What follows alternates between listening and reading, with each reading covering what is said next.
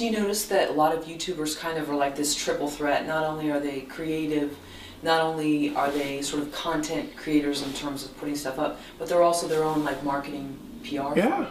Seems like they're all in one.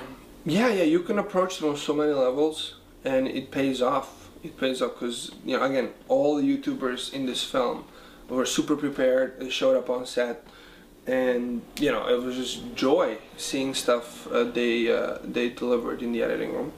And then on the other hand, a trailer comes up, they let their people know, and all of a sudden, without a dollar spent, you have all these views, and people know about it. So that's, you know, there's also that. And Along the Roadside has what, over 200,000? I think we crossed 270. Wow. Yeah, like 2 months. And how long has the trailer been on YouTube? 2 months. We posted it on February 1st. Oh wow. Okay. Now like almost 2,000 likes and almost 500 comments. Wow. Sounds like things are working. I follow this thing. And this is only 2 of them posting about it to their channel, and I think 1 or 3 tweeted about it.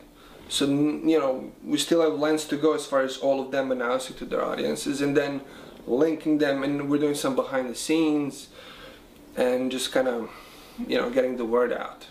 So your advice to other independent filmmakers? Look at YouTube for casting first?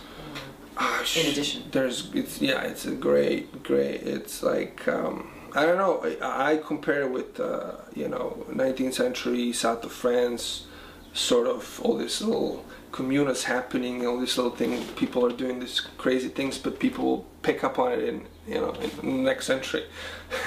You know, they're really, in so many ways, they're advanced. Like, I got sucked in all of their programs, and I'm one of those subscribers now. And I don't see why wouldn't you go to them for casting.